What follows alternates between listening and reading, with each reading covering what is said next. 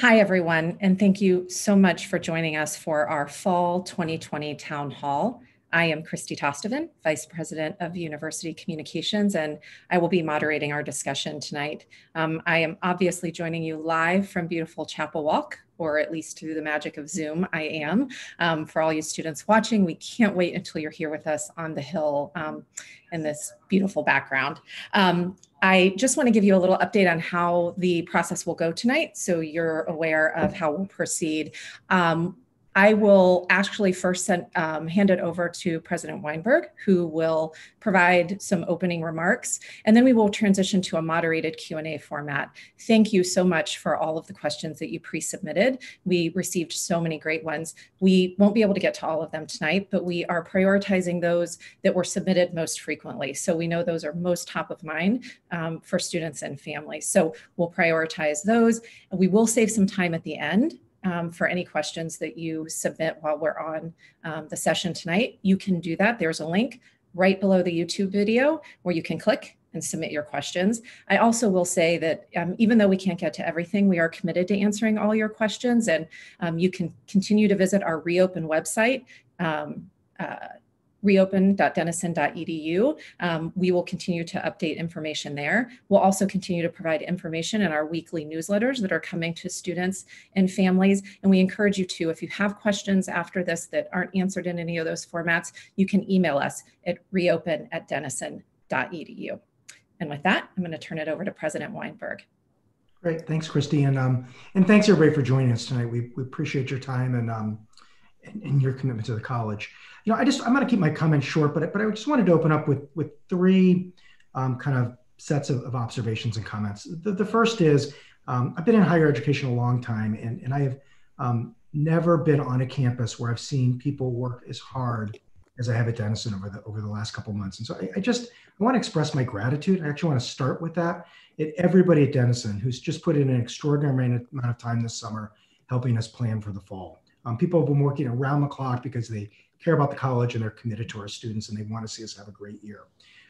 For anybody who's been reading the paper or paying attention to what's going on across higher ed, colleges are making a wide range of choices and decisions about the fall.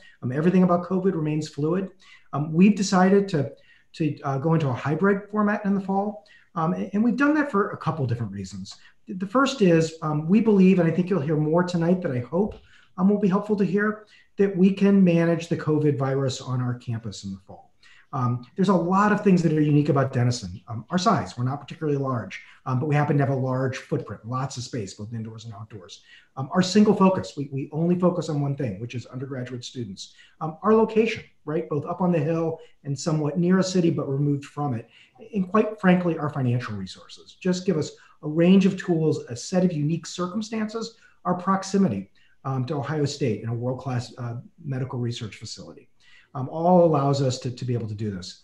But the second is we're in a hybrid format this fall because we understand and we respect that there are just some families and some students who don't feel comfortable coming back to campus in the fall or who can't for a variety of reasons. And we want to make sure that we can give all of our students a world-class education, whether they're on campus or they're going to be remote in the fall. The final reason is a hybrid format has allowed us to do some planning that will allow us to really manage anything that comes our way. Everything about the COVID virus remains fluid, and we just believe that we need maximum flexibility. So as Provost Copeland talks tonight and some others, I think you'll get a sense that we've just put a lot of pieces in place to be able to pivot and to respond to anything that really comes our way during the fall semester. Here's the second thing I want to acknowledge. This year will not be a typical year. It just isn't. But that doesn't mean it can't be or won't be a great year. This is going to be a year that's going to be unpredictable. It is a year that is going to require all of us to lean into our liberal arts skills and values, to be agile, to be flexible, to be problem solvers, to work as a community, to be resilient. It is a year that's going to ask a lot of us. And it's really going to require every student, every faculty member, and every staff member, every member of this community to come together, to step into this space, to do what we need to do to protect our own health, but also to do what's right for the entire community. We're Denisonians, and I believe that's deep in our DNA, and it is the Denison way. Here's the third. Different doesn't mean it can't be unique, Different doesn't mean it can't be important. And different doesn't mean that we can't look back at the end of this year with a tremendous amount of pride of what we've done together. My great hope is that this time next year, we will look back and say, yeah, last year was hard. It had some challenging moments, but boy, are we proud of what we managed to accomplish together. It was an exceptional year for our students and an exceptional year for the campus. It was a great year for students who are both on campus and students who are remote. Our faculty have been hard at work putting together courses, doing a lot of innovation around the curriculum to make sure that we can deliver a world-class, highly engaging, high-quality set of courses to students both on campus and remote. We will continue to be a highly engaged campus, right? At its core, Denison is about relationships. It's about the friendships we form with each other. It's about the relationships with faculty and staff. It's about our involvement, both in the classroom in highly engaged classes, but also our involvements across campus and all of our student organizations, student government, and other kinds of things. All of that are things that we are going to find a way to do this year. There will be social life, right? College should be fun. It should be one of many things. We're going to have to do it different. But you know what? Denison's at its best when we're being creative and often when we're doing things in some smaller groups. So we are hard at work thinking through and working with students. And I want to thank the Red Frame Lab and the Red Core Fellows for all the work they've been doing on those issues. And then lastly, I think this is a year where we're all going to grow and learn. We're going to grow and learn from each other. We're going to grow and learn as we meet some challenges together. It is a year where we will look back on and be proud of our skills of adaptability, of agility, and perseverance. So let me just kind of close with just I guess, kind of a personal statement. The situation we find ourselves in is not a situation that any of us want to be in. It's not something that we want to be going through, but it's the situation we find ourselves in. It's what's in front of us. For me, if I have to go through something like this, there isn't a college, there isn't a group of students, there's not a group of faculty or staff that I'd rather go through this with or for than this college and this group of students. I'm proud to be a Denisonian. I'm super inspired by the Denison way and all the ways we're leaning into the challenges in front of us. And I'm excited about the ways that we will work together this year to be creative, to be agile, to take the journey together to make sure that all of our students have a great academic year and a great year outside the classroom as well. So I want to end there. I'll hand it back to you, Christy. Thank you so much, President Weinberg. I'm going to ask before we start the Q&A session if all of our leaders on the phone could please introduce themselves. Alexandra Schimmer, General Counsel. I'm Kim Copeland, Provost. Alex Miller, Vice President, Student Development. Nan Carney DeBoer, Director of Athletics. Thank you. Thank you guys so much. So Kim, we're going to start off with you and we're going to spend some time talking about academics. So President Weinberg talked a little bit about the hybrid model, but I'm wondering if you can give us some more detail about what that looks like and how faculty are thinking about and preparing. Sure, Christy, thanks for asking. So I'll start by saying that faculty have been preparing for a hybrid approach to the fall semester since late last spring. What I mean by hybrid in this case is that faculty are preparing for some of their students to be on campus attending classes in person, and for some of their students to be joining the class remotely. This hybrid approach naturally allows for us to have de-densification of our classes, but most importantly, it allows us to engage all of our students, including those who can't return to campus or those who choose not to return to campus. The hybrid approach that our faculty are preparing for also allows for academic continuity for a student who may need to isolate or quarantine and transition to remote learning for a temporary period during the semester. Faculty have also been using the time this summer to really, as they think about their hybrid approach, they're focusing on engaging all of their students who are joining remotely and students who are in classes face-to-face. They want to have all these student experiences be as parallel as possible. This is a key feature of the hybrid approach that we started talking with faculty about late last spring.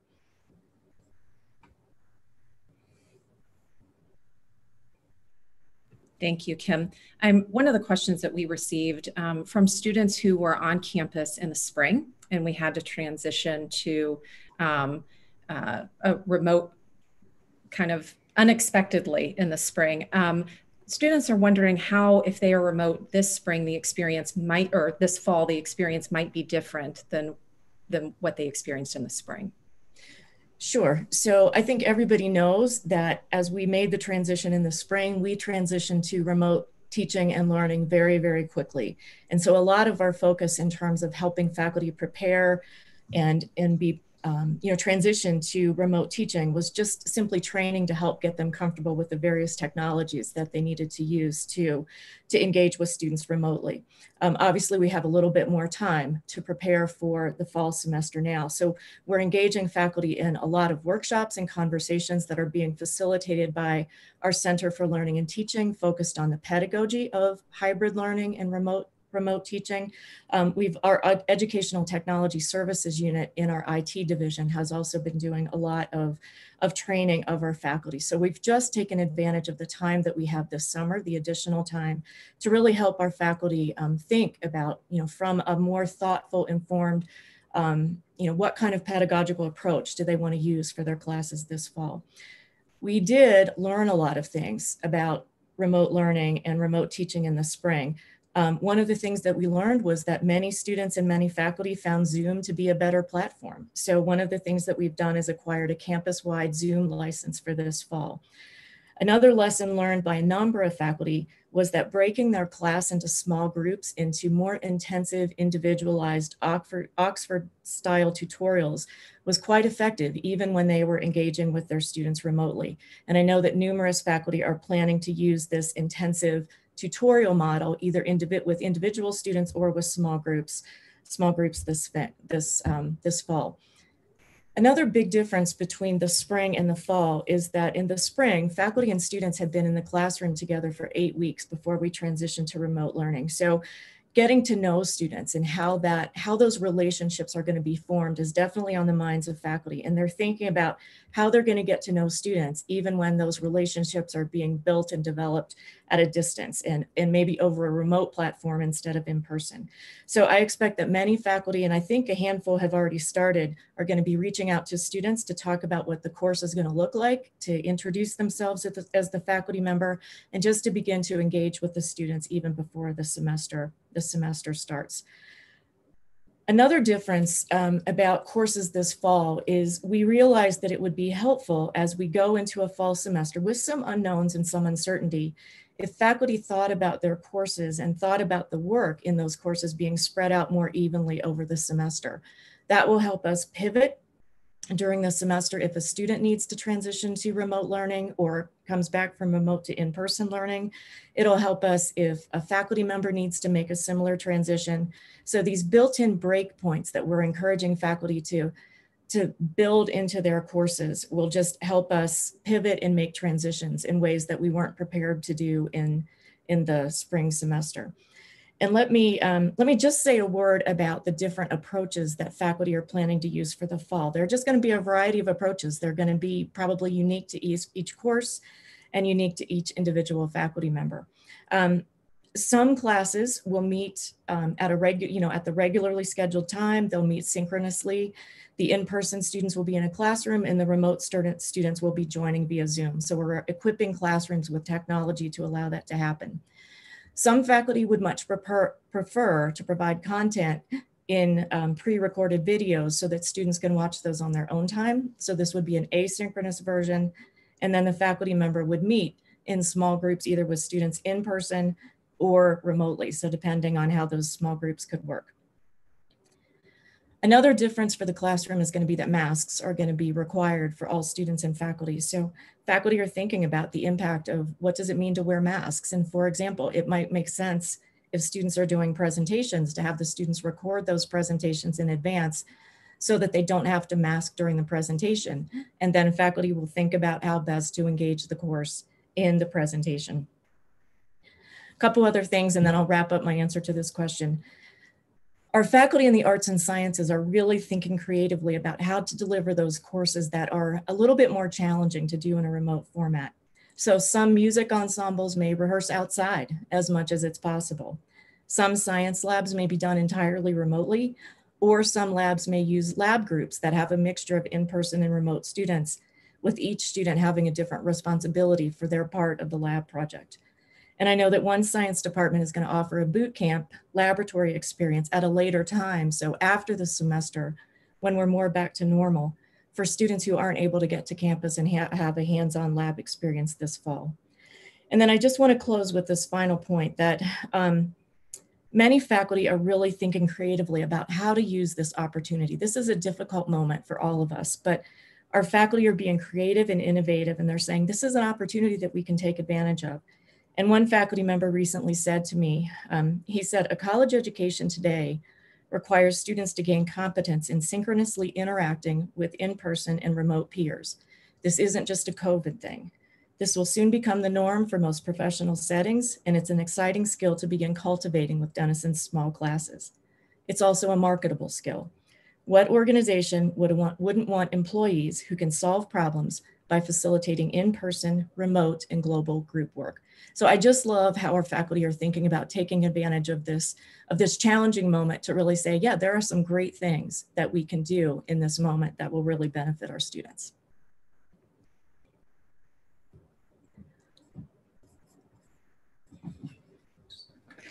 Thank you, Kim. Apologize for that. How many people have been on a Zoom call and have heard the you're muted. So I apologize.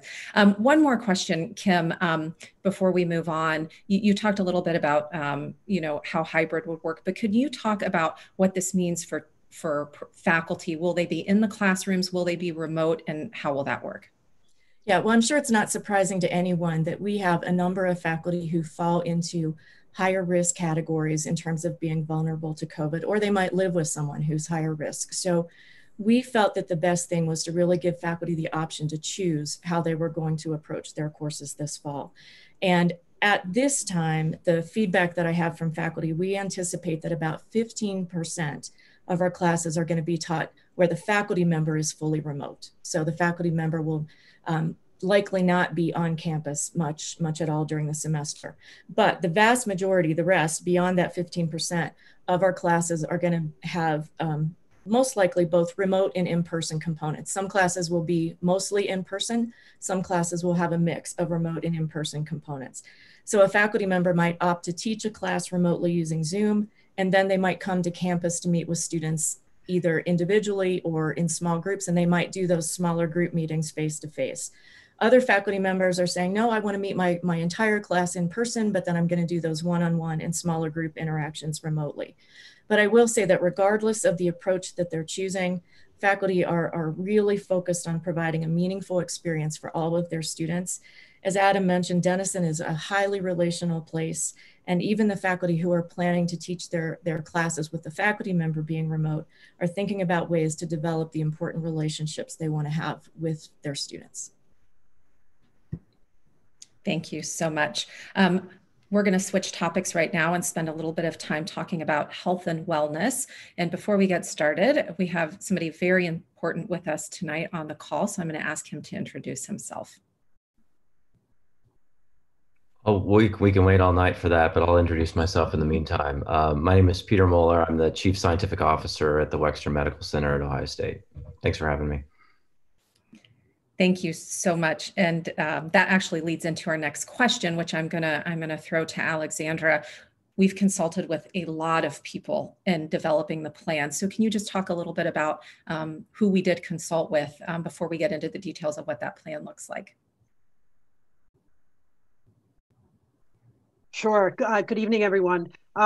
We've, throughout this process, have really been anchoring to science and to data, with our North Star question being, what is the smartest strategy, public health strategy, medical strategies for Denison? We've been anchoring to CDC guidance, state of Ohio guidance, and also working very closely with our county health department. We speak with them every week, sometimes multiple times a week, and are very close partners with them.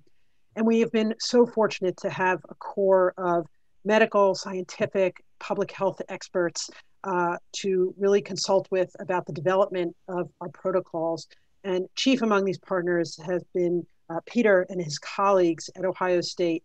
Denison is so fortunate. One of the great things about being located in the greater Columbus metro area is having Ohio State just down the road, a nationally and internationally renowned academic medical center that is on the leading edge of COVID testing development, as well as COVID scientific medical research as well. And they have been wonderful partners in doing deep dives with us on our protocols, helping us develop testing plans, helping us think through containment practices.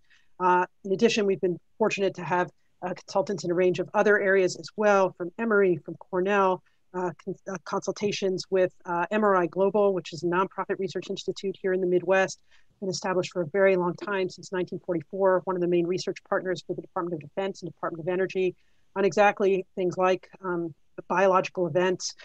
They have been wonderful to help us think through issues related to viral transmission, and then other sorts of experts as well, environmental health and safety, issues related to air quality and safety. So we've really been anchoring to data and science and to the really wonderful experts we've been privileged to partner with in developing our protocols. And as Christy noted, Peter Moeller is here with us tonight and has really just been a wonderful friend to Dennis in really thinking through everything with us. And I'm going to turn the question to him to share a little bit just preliminarily about, just kind of to give the overview. Many people are following this obviously over the course of these many months, but to give us the understanding, the high level understanding of where we are with the science of what COVID is and COVID transmission and what we know about the virus and how it spreads. Yeah. So first, thanks again. Thanks for having me. For the folks that are watching the Zoom call, I just a couple of quick comments before we start talking about science is how incredibly thoughtful the leadership at Denison has been throughout this whole process, and really asking a lot of very challenging questions to us in the medical and the scientific field, with first and foremost, sort of 1, 2, 3, and 4 on the list is the safety of the people in the Denison community. So I really give the leadership a lot of credit for how they're taking care of the kids that are coming back to school, as well as the faculty and staff. So we've been working with this COVID virus for the last pretty much every day for the last 5 months, like a lot of you, but in our world, they have gotten very close to this. And it's sort of like if you were dating, we started off not knowing anything about this date, and today we know unfortunately too much about this. And so we have about 100 active COVID protocols at Ohio State, which range everything from the testing all the way to some of the vaccines that have been being developed, treatments, how it impacts your lung, but importantly, how it impacts kids and staff that are happening at Denison. And so we have a lot of experience. We've learned a lot about how the virus is changing, how the virus spread has changed. And so have a lot of good comments that this is not simply just sort of a conversation with one night with Denison leadership, but an ongoing understanding of what are we learning on a daily basis? How do we communicate with Denison leadership?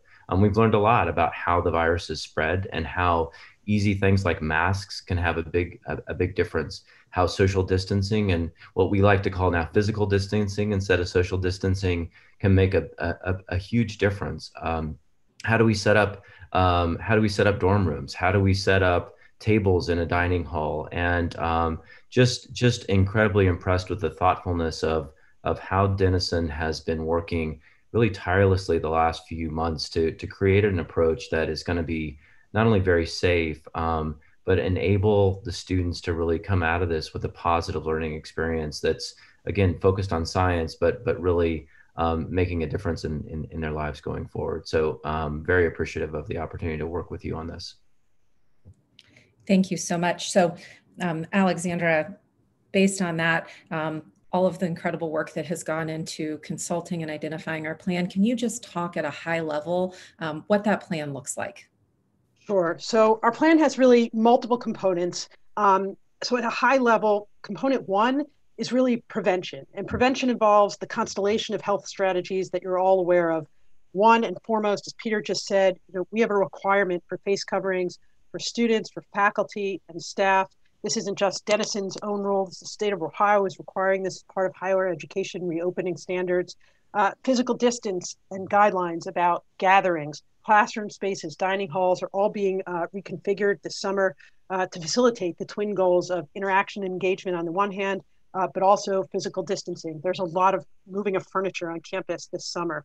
Hand washing, the stocking of hand sanitizers and hand sanitizing stations everywhere. Cleaning and disinfection protocols, all sorts of enhanced protocols supplies, machines, practices, teams, all being rolled out and going into effect. That at a high level is the snapshot of prevention. Then there's the component that I would call, in essence, surveillance. So there's daily symptom monitoring requirements for, again, all students, faculty, and staff. You will have an app deployed that students are going to start practicing on in the lead up to return to campus. And this app is going to run everybody through the full slate of symptoms each day, and also require a temperature check, although not just the temperature check. There's a lot of talk about the fevers, and that's important. We will have temperature checks as part of it, but we are also anchoring to the science of what are the also common symptoms that are evident in the population of young adults. So really attuning and educating our student population to the significance of the sudden loss of sense of taste or smell. This app is going to run through these symptoms every day. And it's not just the sort of mindfulness, remember to do the symptoms and check the box in the app. This app also will then trigger, in essence, a badge on a smartphone that will show that you did your daily symptom check for the day. It'll have the date on it. And then this badge is essentially going to be used. It's the badge that you'll flash to get into your classroom for your in-person instruction, into dining halls. So the badge kind of has this kind of skin in the game element to it, or the app has the skin in the game element to it, in addition to running everybody through the slate of symptoms. So that's surveillance. And then there's a whole slate of containment strategies. So this is testing. It is the contact tracing and follow-up to testing. It's the quarantine and isolation protocols for students who have either tested positive or who are suspected of potentially being infected or of having had contact with an infected person. And then there is, at a 10,000 foot level, I'll talk about it a little bit more, a community viral tracking project. This is where we're going to be gathering and keeping on a daily basis really important data. How many tests are being administered? How many people are in quarantine or isolation? Looking at it as to kind of a heat map and looking at the big picture so that we can try to identify, do we notice or observe any kind of suspicions or signals of outbreak that we can get on top of aggressively. So prevention, surveillance, and containment, each of those categories with a lot of subcomponents is really the overall framework for our planning. Thank you so much. And probably definitely the question that we received most frequently was about testing protocol. So can you walk us through Denison's plans? Yeah, sure. I will take the first part of this, and then I know Hira will have important and helpful things to share about the science behind the decisions about testing. First thing is our testing partner is Ohio State. Ohio State, in conjunction with Battelle Memorial Institute, another nonprofit research institute here in the Midwest, and actually here in Columbus, longstanding research institute with a very strong program in sort of biological research, has been with Ohio State, has developed really one of the most reliable tests in the country. In terms of reliability, in terms of the small percentage of false negatives, and a fast turnaround time, a 6-hour lab processing time, max 1 to 2 days, depending upon when the samples get picked up, lab volume, but really fast. The private labs that a lot of people are using, you have to ship out to a centralized facility. That takes 2 days, and then the processing at this point can take anywhere from 3 to 7 days more. So in Ohio State, just up the road, we really just have a very highly reliable, high quality test that is also fast. We also have on our campus in our Student Health Center, Abbott Labs rapid test processing. So the OSU test, we will do the swabbing on our campus. Our own health center clinical staff will do the swabbing there. The samples will be sent out to the OSU lab for processing. The Abbott test allows us to do the swabbing on campus and the test processing, the reading, the analysis on our campus. The Abbott test is a 15-minute test. We're not using the Abbott test as our primary mode of testing because it still has too high of a false negative rate for our comfort level. Meaning if you're tested through the Abbott test, 15 minutes later you get a negative, we're not comfortable sending you off back into the student population because we're not confident that the negative test is going to be reliable. But what we do know is that the Abbott test is highly reliable for classically symptomatic people who then test positive. So if you test positive on the Abbott test, you are positive for COVID. If you test negative on our Abbott test, we will right away give you the OSU test. So OSU is our top line testing partner, but we will have the Abbott tests on hand for very classically sort of very symptomatic people where we can get that 15-minute read. And the protocol specifically for testing has three components. One is ample testing for diagnostic testing. That's people who are coming in with symptoms who are being tested to determine if the symptoms actually are COVID. That's one. Two is testing in follow-up to contact tracing. So contact tracing, as you know, is the process that follows once a person has been diagnosed as being infected. There's a whole kind of questioning process and an investigative process that looks to identify who are the person's close contacts within the period of time when they are suspected of having been contagious. We will do that contact tracing, and then we will test the very close contacts that emerge within that infected person's circle. And we would be doing that in order not necessarily to shorten the amount of the quarantine for the contact, which we wouldn't do. We're going to keep people in the full quarantine out of an abundance of caution. But testing of contacts allows us to know if that person is positive, then we would start testing their circle of contacts. So it's a layer of aggressive containment that we're layering into our testing protocol. So that's symptom testing, contact tracing testing. And then the third component is surveillance testing. And surveillance testing can really take many forms. You could have mass scale testing where you just test an entire population all at once, or maybe 2-3 times over the course of a semester, or you could have a kind of more targeted form of surveillance testing. And we've really talked with our colleagues at Ohio State and others, really, and the advice that we keep getting is that the best kind of testing is the smartest testing for your community and for your institution. And what has emerged as the smartest form of testing for our institution is something called signal testing, which is where we will take a percentage of the Denison community, students and employees, a percentage, a slice, and we will test a percentage each week. So we're not testing everybody all at once, just a handful 2 or 3 times, but we will test consistently a percentage every single week. And signal testing has the advantage of allowing us to really kind of detect these signals of possible outbreak. Signal testing also has the advantage of allowing us to deploy some of our supply of signal testing if we needed to in a smart way, which is to say we can chase our suspicions down. If we notice that we have a handful of people maybe who are infections, hopefully we don't, I hope we don't have any, but if we have an infection or if we have a number of people in quarantine or with certain kinds of symptoms that we observe being in a certain residence hall, because we're going to be able to track that in a residence hall or within a certain organization or class or athletic team, we can deploy a percentage of our signal testing to kind of test our suspicions and see if we detect any signals of outbreak within, say, a certain residence hall. So those are really the 3 components: symptom testing, contact tracing follow-up, and then surveillance testing in the form of signal testing. Thank you so much. I'm going to ask Peter this next question because Alexandra brought it up, mass testing, and Denison is not doing mass testing, but can you talk a little bit about why not mass testing, and why is signal testing the right choice for Denison? Yeah, so I think that Alexandra really nicely put together a very compelling case for how Denison is moving forward. I think if you were to look at 100 different organizations, as she mentioned, each one of them is going to have a plan that works best for them. There are some advantages that your president brought up very early in terms of the geography of Denison, the fact that you have an incredibly robust student health center. The fact that most people live on campus, the fact that, there's 63 different reasons that this plan, I think, is one of the best I've seen, but also something that can be done.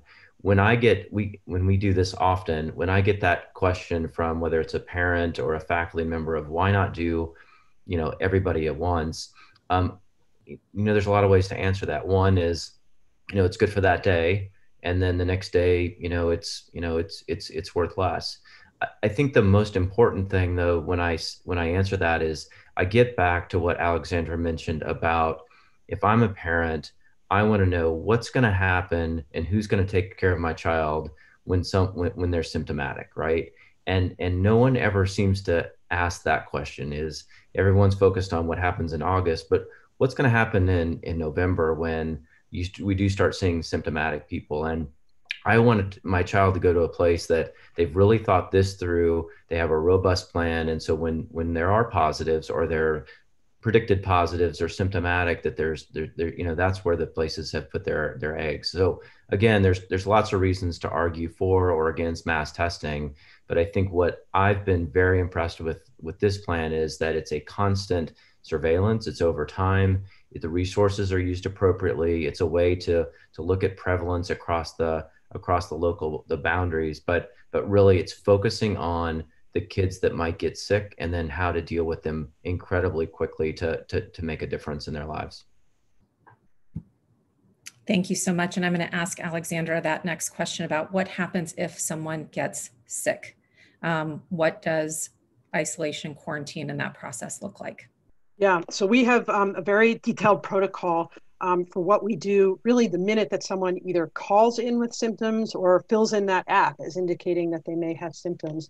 And that will trigger a whole triaging process that in most cases will lead to a student coming into the health center to receive a COVID test.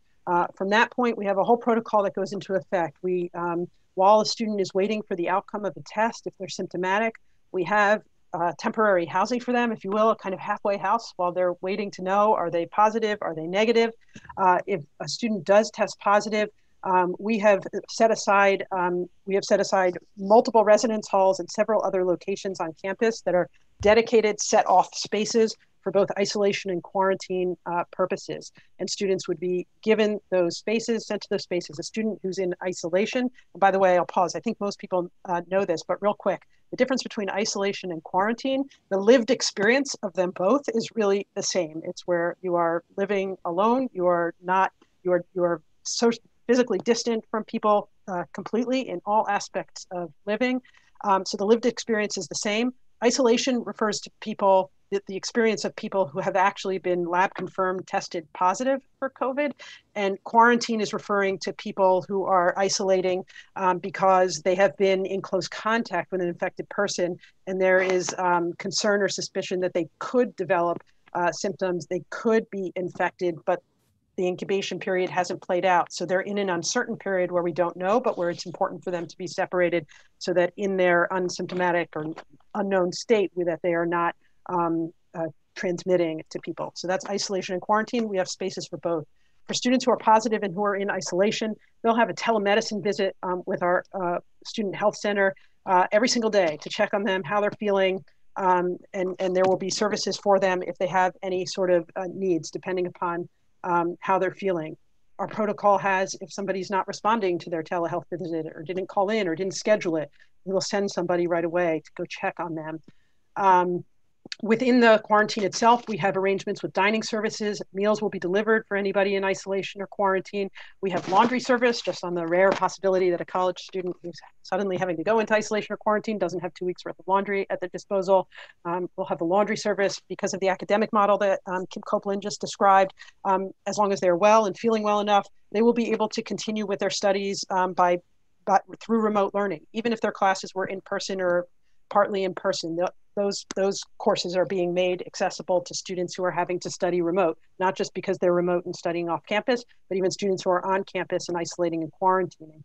On top of that, our close relationship with Licking Memorial and through conversations with Ohio State, we have a lot of resources at our disposal. If there are students, we hope this is not the case, but if there are students who develop more acute medical needs, we have access to the county hospital, Licking Memorial Hospital, just right down the road, and we have access to OSU experts and to OSU itself for transport if our students needed that. In addition, in terms of the follow-up, what would also follow up in addition to isolation and quarantine is the contact tracing process that I described, and also the community viral health tracking process that's really the 10,000-foot monitoring of our community's viral health. And I know that there have been probably questions that people have about what is the threshold for what we will do when? Would we shut down campus? What would we do? This kind of community 10,000-foot viral tracking tool is really what we are going to use to kind of adjust and respond and activate all sorts of different measures of containment. I sort of think of it like a recording studio and one of those big soundboards that has a lot of dials and levers.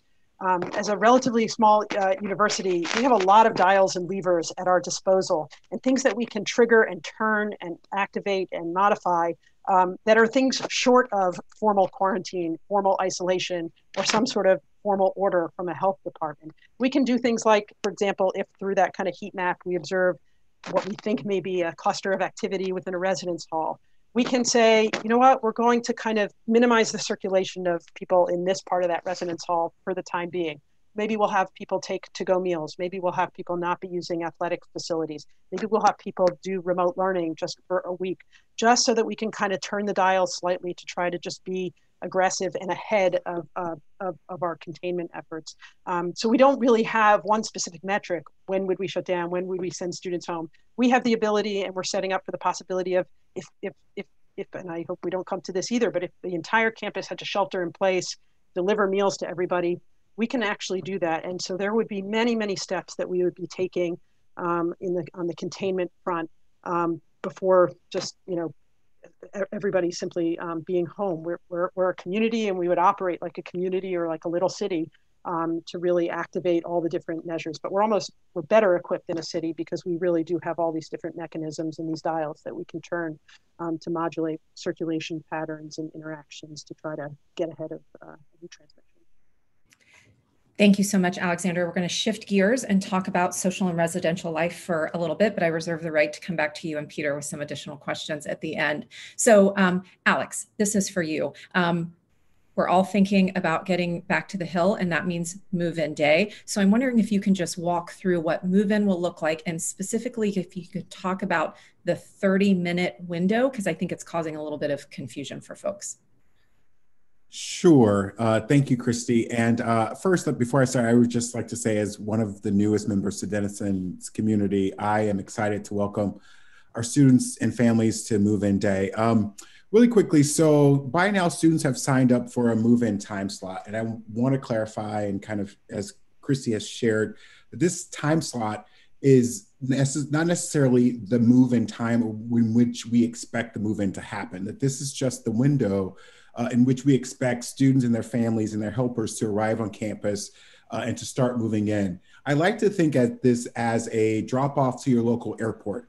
We will ask that you bring 2 helpers per student. All traffic will arrive at the east gate of campus, and that's near the Mitchell Center, and that then you will unload at the curb quickly. And then once you're done unloading, you will move into a satellite parking lot or a cell phone lot like that of the airport. And then after that, we're asking that everyone complete the move-in within a 2-hour window so that we can allow for the space and other families to come in and leave campus accordingly. We're asking that families not return to campus after move-in so that we can be sure to reduce the density on campus and be able to provide the space for other families to move in. We know that this is not ideal, but it's important that we are following the physical distancing that we've all been talking about on this call to keep the campus density low on move-in day. Thank you, Alex. President Weinberg alluded to this in his remarks, but there's a lot of thinking and conversation happening around social life on campus. And I just wonder if you can talk a little bit about how we're thinking about and planning Fall on the Hill from a student experience perspective. Mm-hmm. Mm-hmm. Thank you for that. As others have shared on this call already, I think it's important to remember that this will be a year unlike any other along the overall student experience, and particularly in the social space. But we are hoping that we can create a robust student experience, student experience that's vibrant and students are able to develop intellectually, personally, and socially. We want our students to live happy, healthy lives here on campus. And so we are thinking broadly about how we can create that community on campus among students, how we can support the academic experience. We know that college is some of the best days of our lives, and so we want to be able to support students' need to want to have fun. And with that, we are thinking through how we can remove the barriers to the extent that we can to create the conditions for students to create their own social experience. And so we're thinking through some creative ideas around resources that that can become available for students. We're thinking about spaces and how we can think about space differently and allow for some other ways of doing campus events for students.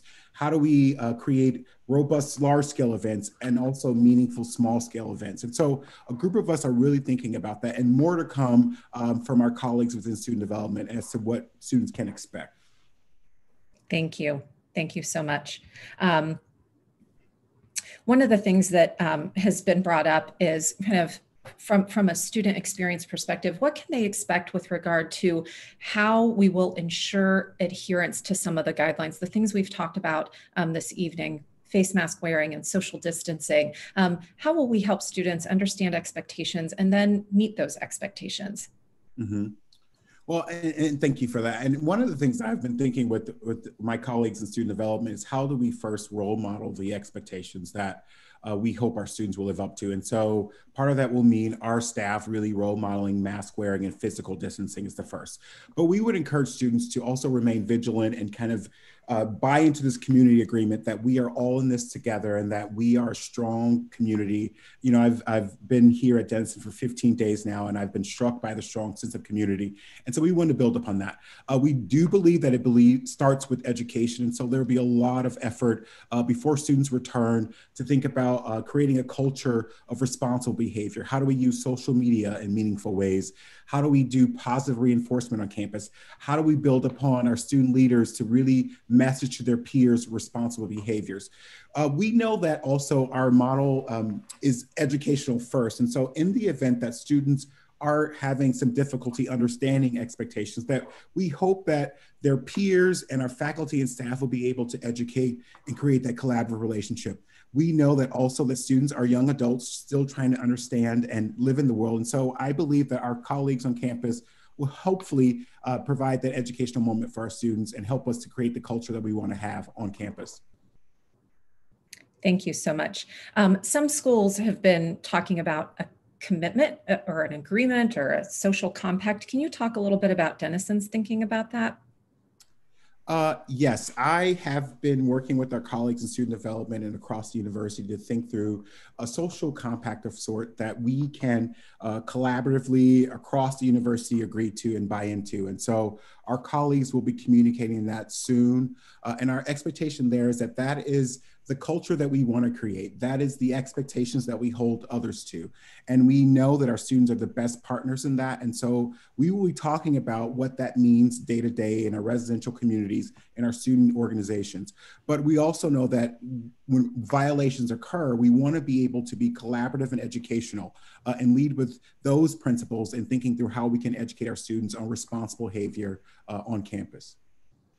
Thank you so much. And one thing I'll just add to that, because I think it's really important for students and parents to know, we've had students involved in that process and helping us think about and identify what might be in that compact. So again, that the Red Corps, the students who have been working on that project who've reached out to other students across the university to get feedback and input. And so that I think that's really special. It's not something that it was created by administration, but in partnership with students. So we look forward to sharing that soon. So I'm going to switch gears again, and we're going to talk a little bit about athletics. So Nan, I'm just going to ask you to talk about right now, just the thinking and the planning with regard to fall varsity sports.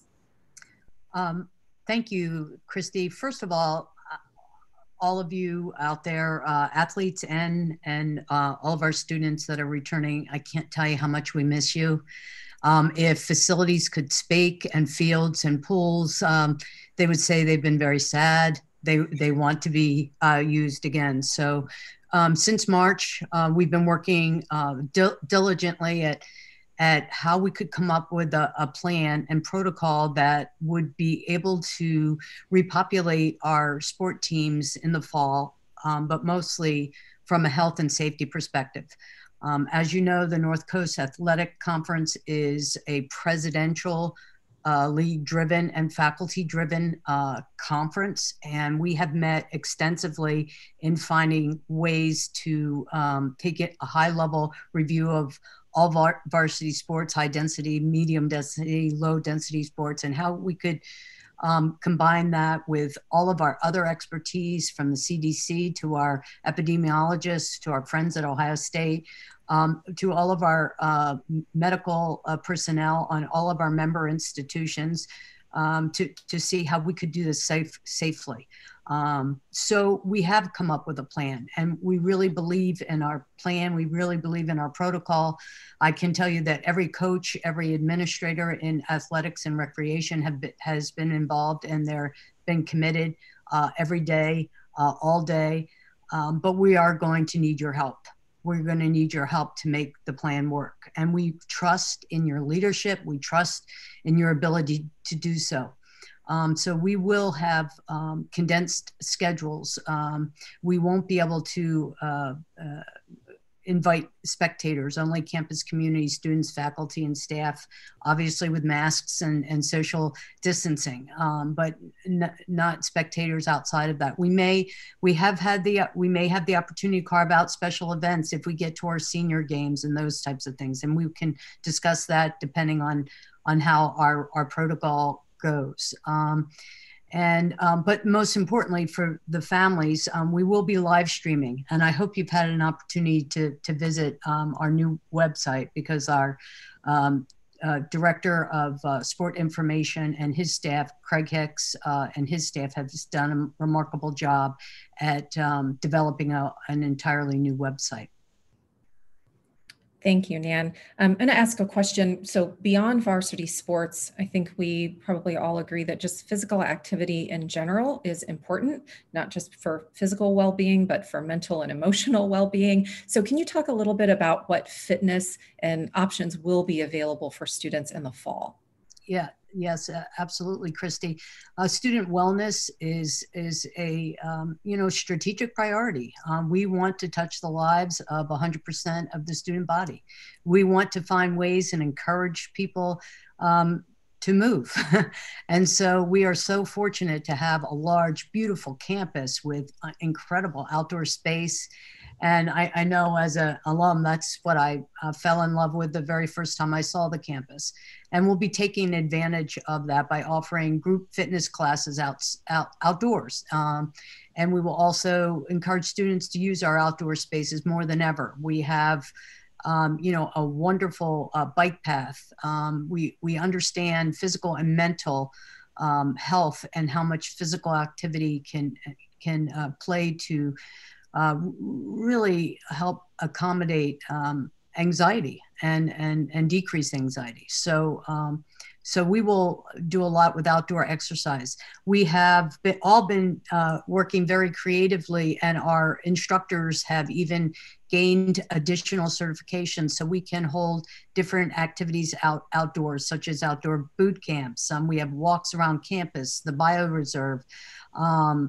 We have a wonderful bike path, as I said, runs on our outdoor track, yoga and stretching, and the campus quad. But also we will continue to have some of our classes remotely. So you'll have that opportunity as well, our yoga, our Pilates, and so on. The Crown Fitness Center, however, will be open, but with modifications and really restricted uses. And I'm sure that's true in your local community. We will have significantly reduced numbers allowed in at one time, reconfigured spaces. For varsity athletes, we have 2 varsity weight rooms now. We put up a temporary site so we can de-densify the number of athletes at any given time to 10. But as you know, strength and conditioning is imperative for reduce in injury. Masks will be required when entering in all common areas of athletic facilities, and that will be true throughout the Mitchell Center. We've been working extensively on enhancing cleaning and disinfecting protocol. All of you that know me know, we talk a lot about leaving a legacy. And my favorite quote, it's not the honor you take with, but the heritage you leave behind. And we're, as competitors, we work best in adversity. So we plan to leave a legacy in how we handled crisis, both on and off the playing field. Thank you so much, Nan. In the few minutes we have left, I'm going to take a couple of questions that have come in while we've been on the session tonight, and then I'm going to ask Adam to make some closing remarks. So this next question is for you, Peter. I'm hoping you can answer this. I think you've done some extensive research in this area, but kind of a question that came in with regard to, kind of the containment strategy. If we do all of the things that we outlined tonight, if we adhere to the things that we talked about, what can we really expect? And so I think maybe put in a different way, does containment strategy really work? And should we expect that once we have a few cases on campus, that it's just going to result in a significant outbreak? And is that what we should prepare for? Yeah, that's a really good question. So we've learned this is not our first epidemic, and we've learned a lot from prior things that have happened. And in fact, we've learned a lot in the last 5 months. We've had a lot of conversations with people in Wuhan, China, and people in Italy, and people in New York, and so we have a pretty good, robust plan that I think that you've been able to put together. So I think that is understanding that there likely will be positives, right? And I think we're all seeing it every day in the news, and you may even have family members that have tested positive. But that doesn't mean that everyone should give up hope, and it doesn't mean that that everybody goes home and it's managed, right? So you mitigate additional spread. You make sure that you take care of the people that might be sick or have severe symptoms, as you mentioned. But we do know that these plans work. But it's as Alex mentioned, it's not simply one part of a wheel. It's using all the different components, and if you use them together, it's very effective. You're going to have positive people, and it's making sure that as a community you know how to deal with them. That you don't lose your wits, and you're planning on the worst case scenario, and then leading forward with things that are going to be probably much more positive than that. Thank you so much. Nan, I'm going to come back to you for a really quick question. We have had actually a couple of these come in. What about club sports? Yeah, so we are currently working in collaboration with Alex Miller and Student Development, and looking and assessing club sports in the same way as we're assessing varsity athletics in terms of high density, medium density, and really low density sports. And if we have the opportunity to put in the same protocol as we can and monitor the behavior of athletes in club sports, we want people playing. We want people participating and competing, but we are also the health and safety of our students are utmost important. So if we don't feel that we can monitor properly, then we might take a pause. Doesn't mean we have to cancel. We can postpone. We could do things in the spring that we typically do in the fall. And also there are several club sports that have a larger governing body. We are also looking closely at what they're doing nationally. Thank you. That's very helpful. Adam, I'm going to send it back to you for closing remarks, but I'm wondering if you can answer one question too before you do that, that came in. So akin to club sports, will there just be clubs on campus? So the groups that students are usually involved in and engaged with, will that be happening? Yep. So simple answer is yes. We're going to have to do some things differently, right? But the good news is, as our students know, we have a lot of student orgs on campus, and most of them are not huge, right? They're of a manageable size where student orgs should be able to continue to meet. We're going to need to be in larger rooms. We're going to use our outdoor spaces. We're fortunate to be in Central Ohio where the weather actually stays pretty good, at least through October.